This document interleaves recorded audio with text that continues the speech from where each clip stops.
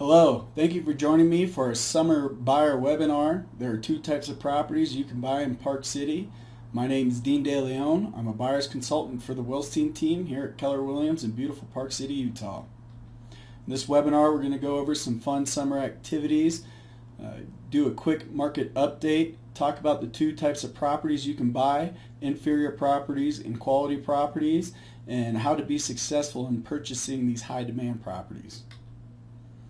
We'll get started here with some summer activities in town. The Park City Mountain Resort opened on May 26th. They've got the Alpine Slide, which is pictured here, an Alpine Coaster, which is similar to the slide, but the sled itself is connected to the tracks like a roller coaster. Miniature golf course, kids park. The chairlifts are open for mountain biking and hiking, or even just scenic chairlift rides if you like. There's horseback riding. They put in a new alpine disc golf course, which is all the new rage here.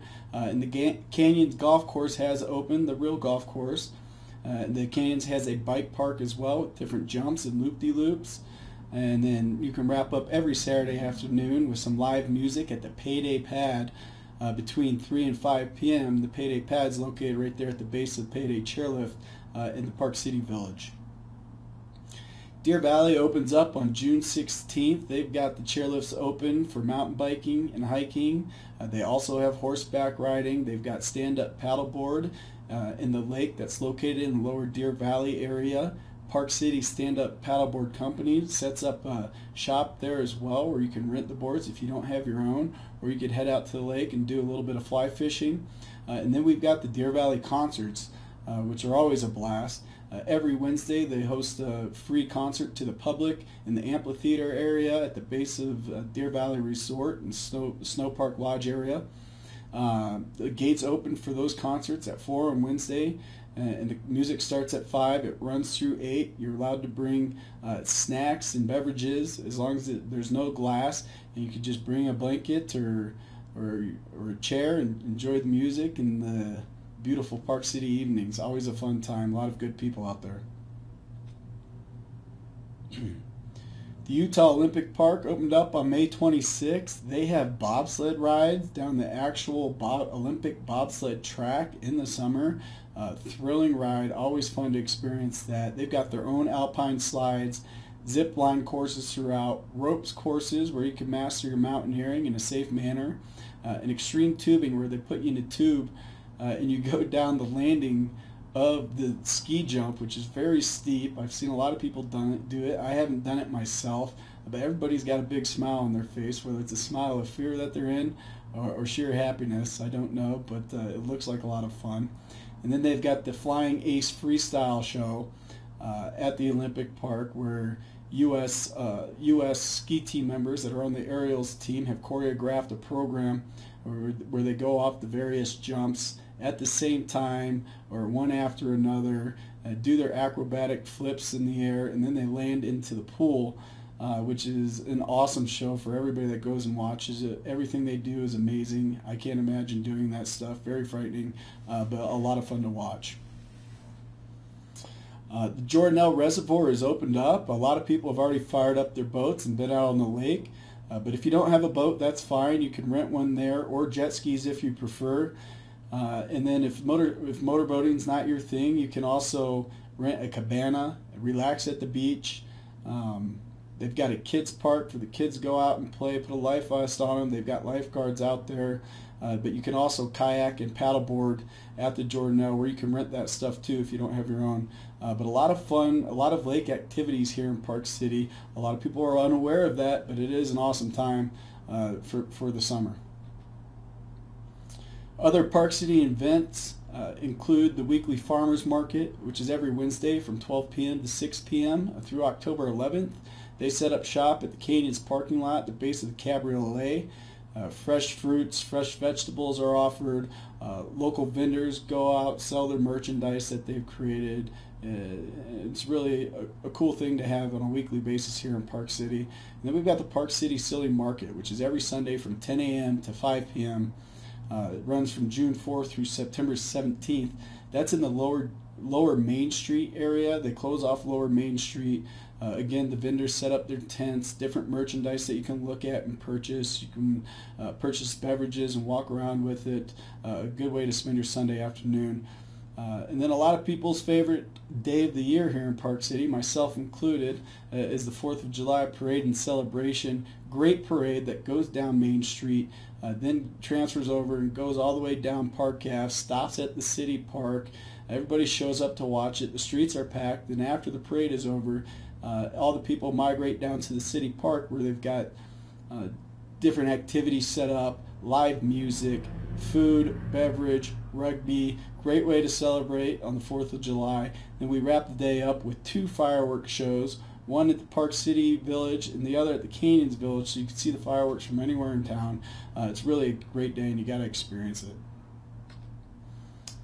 Now that we've covered a lot of the fun summer activities here in Park City, let's jump into a snapshot of the first quarter, or market's first quarter, I'm sorry. Though many resort towns here nationwide have not seen continued market increases from the great 2016 year that we had, that does not appear to be the case here in Park City, as the total number of sold properties in the first quarter of this year is up 25% from the first quarter in 2016. That includes 39% increase for number of condos sold, a 21% increase for number of single-family homes sold, and a 4% decrease for vacant lots. But this number is a little bit skewed due to the fact that it's a very small sampling, just not a lot of vacant lots that are available here in Park City anymore. With the number of sales seeing a large increase, prices are still on the rise as well.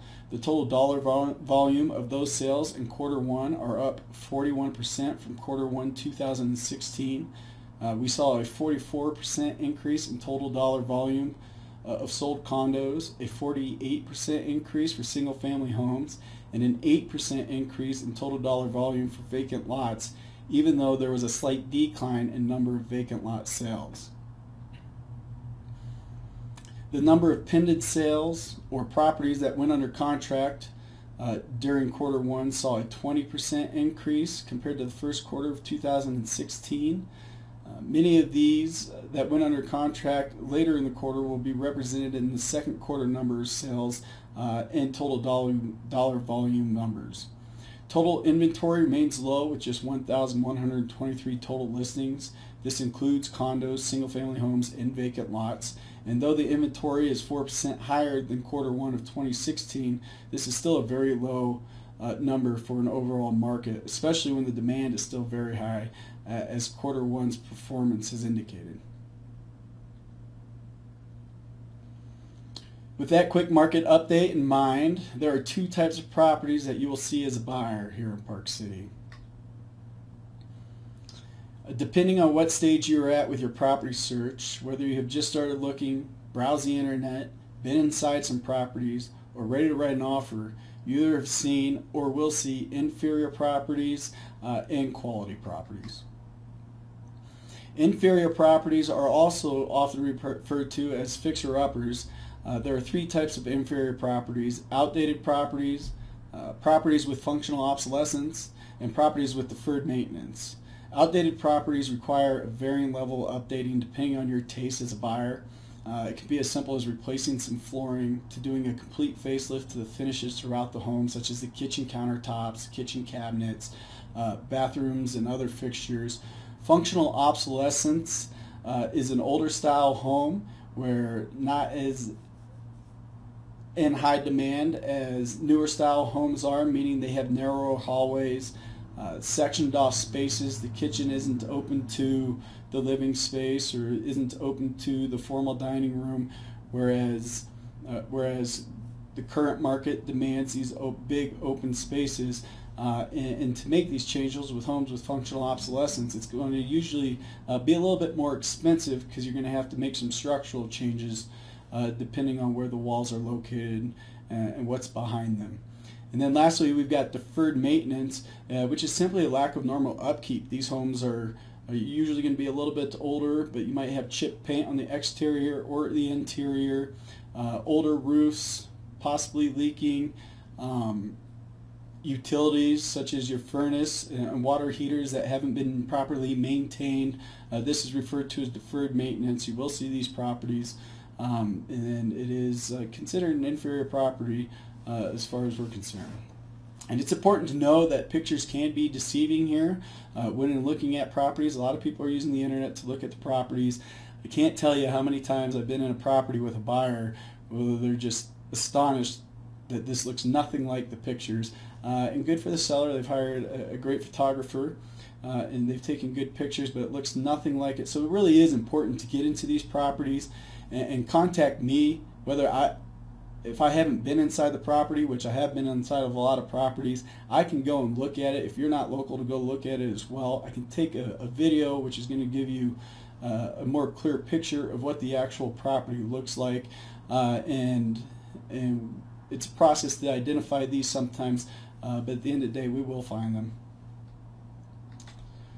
Opposite of inferior properties are the quality properties. These are going to include good properties and excellent properties. There's very limited supply overall anyways, but very limited supply of these. Good properties are going to require minor work to personalize the home after you purchase it, before you move in. Where an excellent condition property isn't going to require any work at all. It's basically turn the key, walk in, you're ready to live in there. Sometimes these come furnished, preferred by second home buyers because they aren't local, they're away, they don't have the time or the resources to get here to make these changes. So second home buyers typically want to purchase the property that's ready to be lived in, ready for their vacations, a little bit more hands-off. Both of these properties are going to move quick. And what we mean by move quick is there's a lot of buyers that are out there waiting for these properties to hit the market already. And once they do, they're ready to put their offer in, and they're ready to wrap it up and take it off the market and purchase it themselves. So it's important to know that if what you're looking for falls in this category, we also need to be ready to move quick in order to acquire these properties. With all that high demand and everything being said, sellers still do need to price their property accordingly. The buyers in our market are very educated, tracking the market on the internet, communicating with the realtors. I'm constantly updating my clients about the market. And then sellers still tend to overprice their properties on occasion. Not everybody does this, but they get excited, they see the high demand, they think their property is worth more than it is. When this happens, the property will sit on the market a lot longer. They may get a few lowball offers, and sometimes this is the process it takes in order for that seller to come to realization that they're going to need to lower their price in order to sell the property. And at that point on these properties, that's when we're going to want to move on them. It sometimes takes a while. Sometimes it's best to be the second person under contract on these properties. It's just part of the process, and these are identifiable. We'll be able to see them. We will discuss them through communication, but overall, overpriced properties, even though there's a high demand, do not sell. Now we're going to go over some tools to be successful at buying these high demand properties. The first thing is you need to hear about the property first. What I mean by hearing about the property first is either seeing it or hearing it through communicating with me, but the listings need to be sent. What we do is we set you up on updates, so every time a property comes on the market, I personally send this property to you, whether you're on our websites or a different form of communication. We're discussing these properties as soon as they hit the market, especially if you're ready to pull the trigger and buy the property. Another way to find out about properties or know about them before they even hit the market, and these are pocket listings.